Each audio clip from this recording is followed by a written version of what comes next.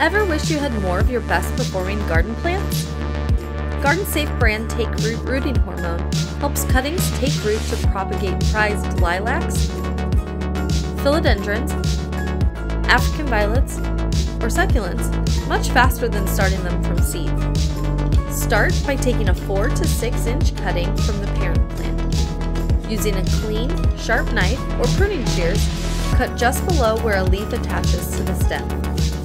Remove the lower leaves, but keep the top 2 or 3 and any flowers that are present. This will form the stem of your new plant. Fill a planting container with potting mix, then use a pencil or dowel to make a hole that's slightly larger than the cutting so the rooting powder isn't rubbed off.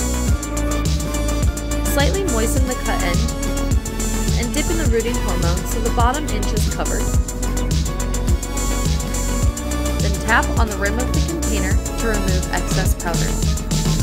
Now, just insert the cuttings into the prepared holes in the potting mix. Press the mix around the cuttings to provide a firm base, then mist or lightly water. Keep newly potted cuttings in bright indirect light. You'll want to mist them frequently over the next few weeks while they begin to take root, so don't forget to check on them every 3 to 5 days.